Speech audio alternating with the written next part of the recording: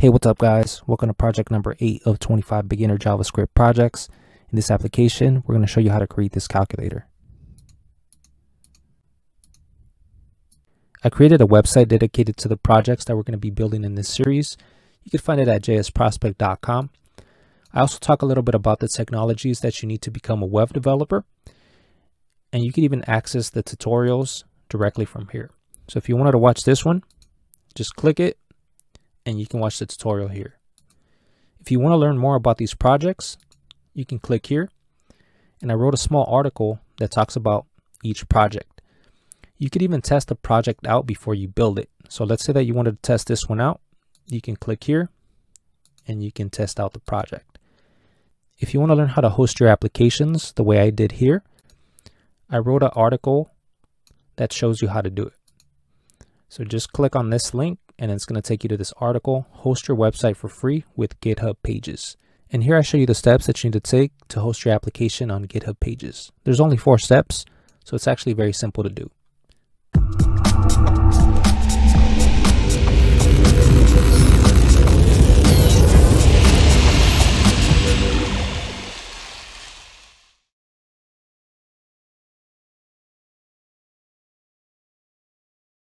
All right, let's go ahead and get started. We're going to create a folder. Let's call it calculator. Let's open up Visual Studio. And let's open that folder.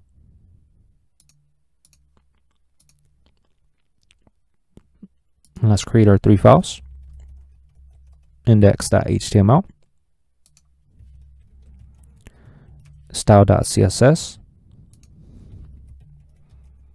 And script.js. Let's begin with our HTML. Let's click Shift 1 Enter.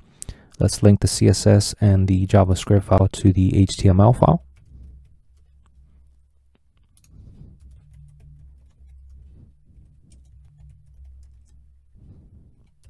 And let me resize the window. All right, let's right click on the screen, open with Live Server.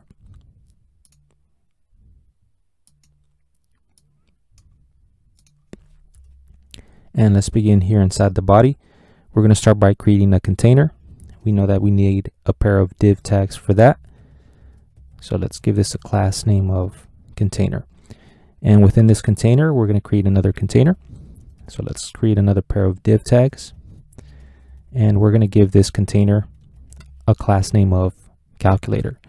This is where the input box and the buttons are going to go for our calculator. All right, let's begin by creating an input box. We can delete that. And we're going to add an ID so we can access the contents of these input box with JavaScript. All right, let's also give it a placeholder of 0. And let's create a space between the input box and our first row of buttons with a BR tag. All right, let's create our first button. This is going to be button number 1. Let's give it a class name of BTN, short for button. And let's also add an onClick. So we're going to call in a function when the user clicks on this button. We're going to call that function press, and we're going to pass a 1. Let's copy this 3 more times. Let's Shift Alt down. 1, 2, 3. This is going to be button number 2, 3. And this is going to be the addition symbol. All right, let's change this to button number 2, 3, and addition symbol. And we're also going to add some styling to the addition symbol. So let's use style. And we're going to change the background color to FFB84D. All right, let's select these buttons, including the BR element, and we're going to copy this 3 times. Let's Shift Alt down. 1, 2, 3. So this is going to be button number 4, 5, and 6. And this is going to be the subtraction button.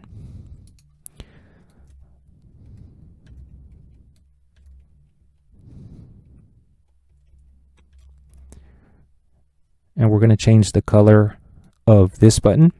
It's going to be FFCC80.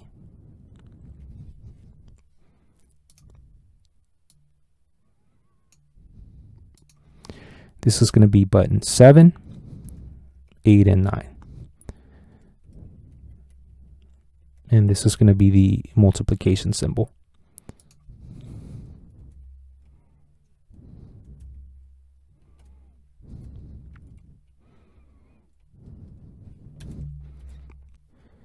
And let's also change the color of this. It's going to be FFE0, B3.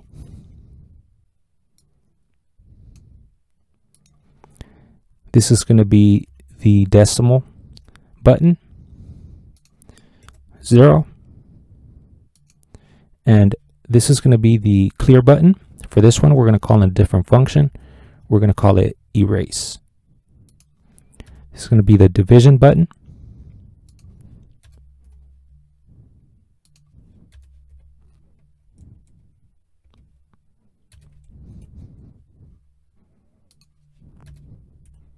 And let's change the color of this button as well. This is going to be FFF5E6. And let's not forget to add the equal button. We're going to add that underneath here. Let's create another BR tag. Let's create another button. The equal sign there. Let's give this a class name of button equal, or BTN equal for short. And we're also going to call in a function when the user clicks on this button. This one we're going to call equal. All right, let's remove any spaces we have here, so our HTML is nice and neat. And that's going to be it for part 1.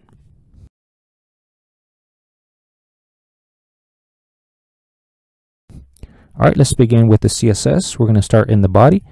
We're going to add overflow hidden, but I'm going to comment this out so you can see what it does when I uncomment it before we're done with our CSS. All right, let's change the background color. I'm going to use linear gradient, and I'm going to go with color F4, F4, ED, and white. All right, for the container, we're going to add a border to help you see the changes that we're making here. And let's begin by changing the width to 95%. Let's make the container the size of our window. Let's also use margin auto to place the container in the center. And let's turn this container into a flex box. All right, now let's place the contents within the container in the center. And let's also use align items center to place it in the middle of the screen. And actually, I could already show you the overflow hidden. You see this? So I don't want to have this because it's not necessary.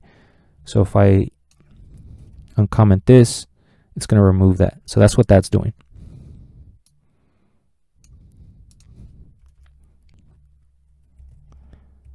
For the calculator container, let's also add a border. And let's change the width to 370 pixels.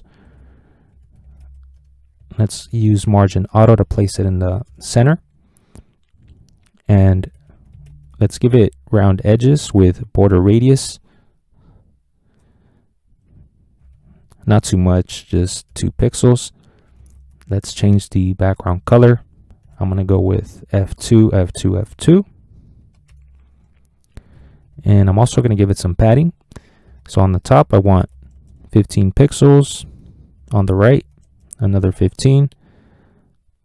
On the bottom, I want 20 pixels. And on the right, I want 20 pixels. Let's also give it a box shadow. I'm going to go with 0 pixels, 2 pixels, 4 pixels, and 0 pixels. Let's go with the color of black, but let's hover this, and we're going to go with the RGBA of 0.5. And let's actually remove this border We're not going to need it anymore. I just wanted to show you what we were doing there, and that was going to help us see that. All right, for the user input, or for the input box, we're going to change the box sizing to border box, and let's give it a width of 100%. We wanted to take up the entire container there. Let's also give it a padding so we can make it a little bit taller. And let's go with 40 pixels top and bottom, and 5 pixels left and right.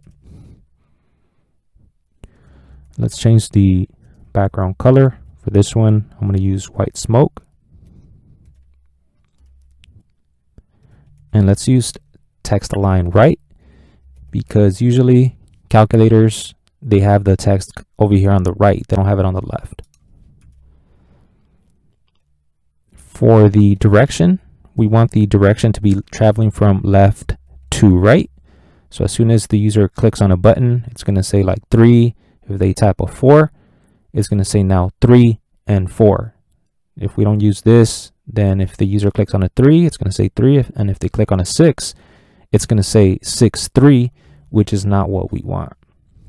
So go ahead and try it without direction LTR so you can see what that's doing. All right, outline, we want to take it off. And we also want to take off the border. That way it looks nice and clean like that.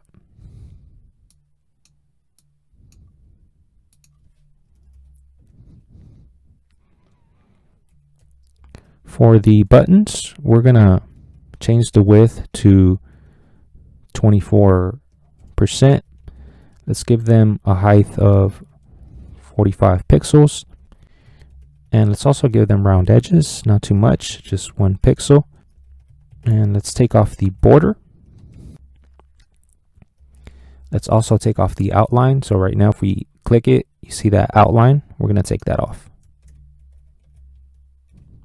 All right, so now when we click it, it doesn't do that anymore.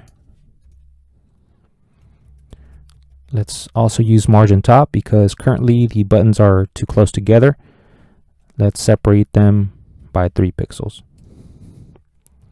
And let's also change the color to white smoke. All right, let's take care of the equal button. It's going to be pretty much the same as the button, so we're just going to copy this, Shift Alt down. But this is the button equal button. The only difference is going to be the width. We're going to give this a width of 99.2%. And let's also give the buttons a hover effect.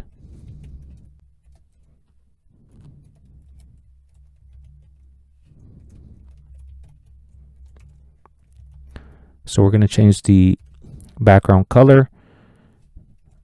I'm going to go with the RGBA value of 128, 128, 128, 0.1. So now when we hover these, they have this cool hover effect. All right, let's see what this looks like. Looks pretty good. Let's just make sure that it looks good when we look at it in a phone. So let's go to responsive design testing. Let's copy this, paste it here, click enter, and everything looks good at 480 and up, but at 320 and 240, we need to make some changes here. So we're just going to make the width of the buttons a little bit smaller. That way they can all fit in their respective row. All right, so let's add a media query for 480 pixels. Let's change the width of the button. I'm going to go with 23.4%. Only for these buttons. This button's totally fine. So as you can see, it's already kind of fixed there. And I noticed right now as I'm doing this, this looks fine, but for the original project, I had a note that at 320 pixels. I also wanted to change the width down to 23%. So I'm going to go ahead and do that now, even though I don't really see a problem there right now. So let's just Shift Alt down to copy this, and we're going to change this to 320 pixels here. And we're going to change this to 23%. All right, let's look at it one more time. All right, that looks a lot better. That's going to be it for our CSS. Don't forget to remove the border there.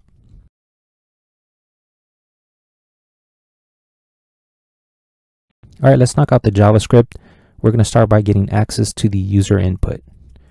Let's store the user input in this variable user input, and we're going to get access to it by get element by ID.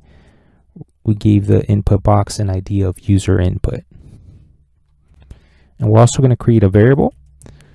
We're going to call it expression, and I'll show you what we're going to do with that in a moment.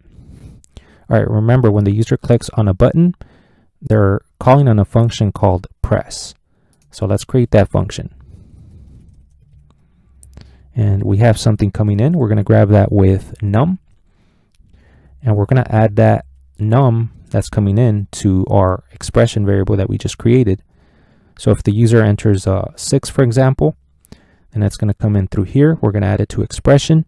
And if they enter a plus, the plus is going to come in through num, and now it's going to be 6 plus.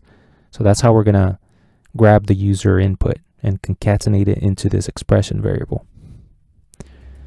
So once we have it in our expression variable, we have to put it on the input box. So we're going to set the value of the input box. In this case, we have it stored in this variable user input. We're going to set it equal to expression.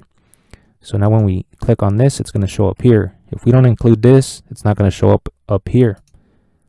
All right, so we have that taken care of. Now let's take care of the equal function. So when the user clicks on this, we actually get the answer to that. So we called that one equal. When the user clicks on the equal button, we're going to call that function. And we're going to get the answer to that expression by using the built-in function eval. All we have to do is pass it the expression. So if the expression says 3 plus 3, eval is going to solve it. It's going to say 3 plus 3 is 6, and it's going to put it into the input box. So it's going to say 6 up here. All right, let's try that. 6 plus 6 equals 12. But notice what happens when I click on this button. This shouldn't be here anymore. This should get erased, and I should only see the 3. So let's make sure we clear the input box before we move on. All we have to do is set the expression variable to an empty string. Now let's try it again. 3 plus 3 and equals 6. Now when I click on a button, the 6 disappears and we see the 2. All right, now we want to create the clear function. So when we have an expression, whatever, we want to delete it. We want to click on this button, and we want that to get taken off the input box. So let's create the function erase. Of course, this gets called when the user clicks on the clear button. And this is actually very simple. We're just going to set the expression equal to an empty string. And we're also going to change the value of the user input box. We're going to set it equal to the expression. All right, let's try it again. 2 plus 2 equals 4. Let's click on this, and that turns into a 0. And that's how you create a calculator. I'll see you guys in the next project.